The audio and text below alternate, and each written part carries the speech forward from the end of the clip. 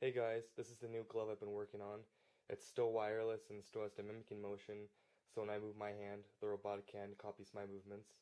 It allows these 4 new push buttons that act as the movement selector, such as shake hand, toss a ball, or other simple functions.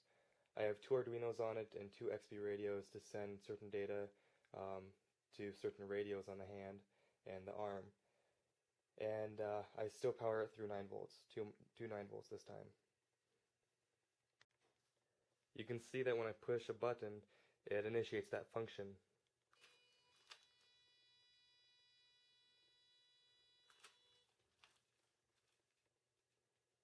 I've been working for a while to get the arm to toss a ball, and I finally got it working. How this works is that you push the button on the glove, the arm comes up, you put the ball into it, and then it will toss it to you. You can either catch it, or because it's programmed, it's consistent enough to toss it into a bucket each time.